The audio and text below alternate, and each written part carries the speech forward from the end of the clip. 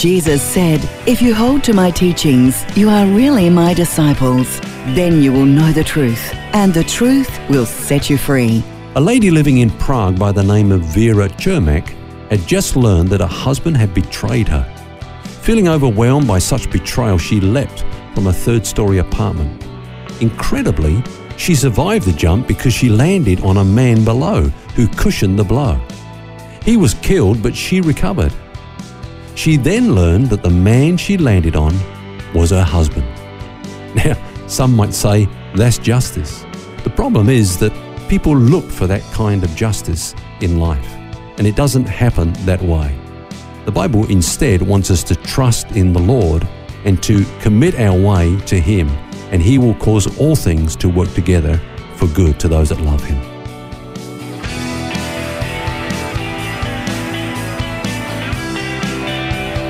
This is Set Free with Ken Legg. Hello and welcome to Set Free with Ken Legg. I'm Phil Edwards, and we've been wrestling with this issue this week of coping with a sense of God's apparent unfairness in our lives. When we feel that we've been wronged, what do we do with that? And Psalm 37 has given us some really good insight this week. And the life of David, of course, there's lots that we can learn from there. What help have we had so far this week, Ken? Yeah, I think first of all, Phil, let's remind ourselves that David wrote these words from experience.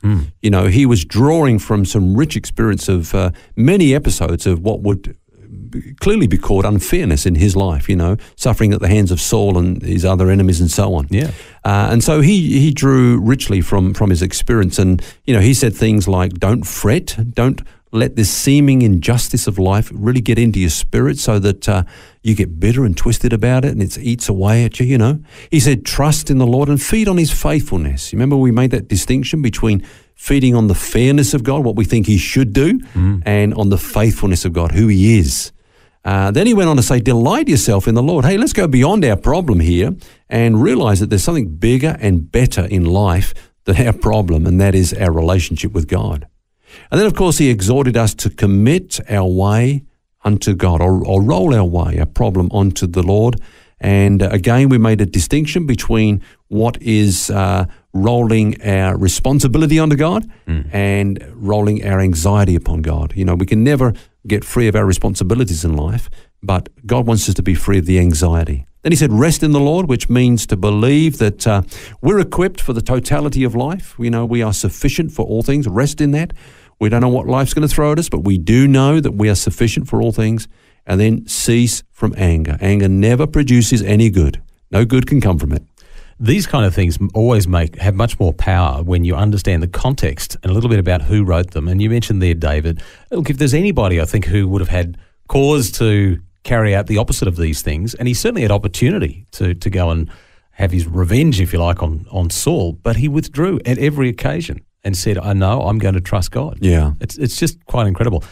In this Psalm 37, we've talked about these active words that are in there, 8 of them all together, things like trust and rest and commit and delight and so on. There's 2 more, isn't there? Yep. The next one was depart from evil and do good. And he's talking here about the desire for revenge upon your enemies. You know, we've got this saying in our society today, don't get mad, get even. Yeah. And, people think that somehow there's some pleasure in revenge. I remember preaching once upon the whole subject of revenge, and this guy came up to me afterwards. He says, revenge is never satisfied. You never feel like you've got satisfaction with revenge because there's a deceitfulness in that whole concept of revenge. And the Bible says, don't return evil for evil. It's not God's way.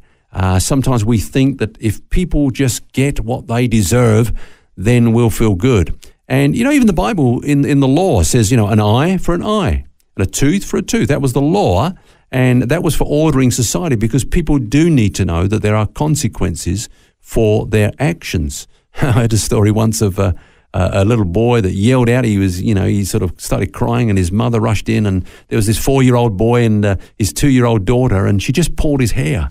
And, he told his mummy what had happened, and she said, "Oh, well, she's only 2. She doesn't understand." And so the mum walked out of the room, and there was another scream, and she ran back in, and this time the little girl's crying, and she said, "What's happened now?" And the little boy said, now she does understand. I guess, that's why God gave the law for society, is that there are penalties. If we cross a line, we need to know that there are consequences for our action. But when you come into the teaching of Jesus, he said, you have heard that it says an eye for an eye and a tooth for a tooth, but I say unto you, forgive your enemies, love them, pray for those that despitefully use you, and so on. And so people say, well, isn't there a contradiction here? Isn't there like an inconsistency? And we need to understand, of course, that Moses was setting down some rules for governing society so that, that there was some structure in society, whereas Jesus was talking about our personal lives. Don't be those that seek revenge upon your enemies. Love them, do good to them, and so on. That whole concept of turning the other cheek and not having revenge, it's so counterintuitive because it's often the first thing that we want to do, isn't it? We have the desire, we want to pay this person back for the thing that they've done to us. Do we think we'll get some sort of relief once we know that justice, in inverted commas, is being dished out? Yeah, well, I don't know about that. I mean, maybe some people do get some measure of relief, but the fact is that God will never side with us when we take revenge, and he won't for two reasons, Phil. The first is that it's his job, it's not our job. The Bible says, vengeance is mine, I will repay. And so make room for God, the Bible says. Don't you do God's job for him. Leave room for God to do his own job. But secondly, of course, he says that he has a better way for us as his children. I mean, think of, if God got revenge upon us, we wouldn't be here today. And we're the children of God, and like Father, like Son, we're here to reflect his nature and to share his love. And so God's got a better way of stopping our enemies in their tracks. He says, if your enemy hungers, feed him. In other words, discover a legitimate need in their life and meet that need. And he went on to say, it's like heaping coals of hot fire upon their head, a lot of people thought, oh yeah, that's what I'd like to do. I'd like to really, do something like that. But what he was actually saying is he's speaking about a tactic that was used in those days. If a fortress was under siege or a city was under siege, they would have these trays of hot coal, and as people were scaling the walls, they would tip them down, and basically just obviously stop them in their tracks. Yeah. Now Jesus is saying that there is a way to stop your enemy in his tracks, and that's to overcome evil with good. They're just not ready for that. They're expecting you to give them some of what they've given you. But no, look, discover a legitimate need in that person's life and meet it. Because, as Paul said in another place, it's the goodness of God that leads people to repentance. Even in Christian life, we often meet flesh with flesh. But God wants us to meet flesh with spirit. Don't walk in the flesh, but overcome the flesh by walking in the spirit. Again, it's this counterintuitive thing, and the Bible talks about how our mind is renewed, through the Holy Spirit, and when He's working in us, we become more like the character of Jesus. Yeah, but we need to be aware of these things in the first place. That we are, we just naturally want to tip literal hot coals on somebody.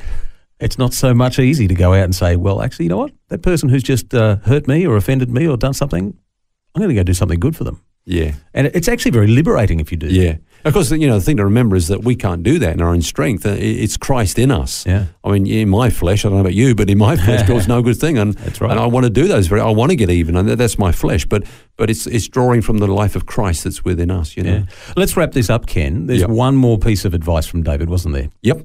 He just said, wait on the Lord and keep his way. Now, the word wait means to bind together, perhaps by twisting, like if you entwine two pieces of string together. So wait on the Lord, become one with him. And then he said, he will exhort you to inherit the land. Now, he exhorts us in due season. Due season is his time, not our time. Promotion that's self-appointed is not really exhortation. But when God exhorts us, that's exhortation in the biblical sense. So he says, wait on the Lord, let him work it out his way and in his time.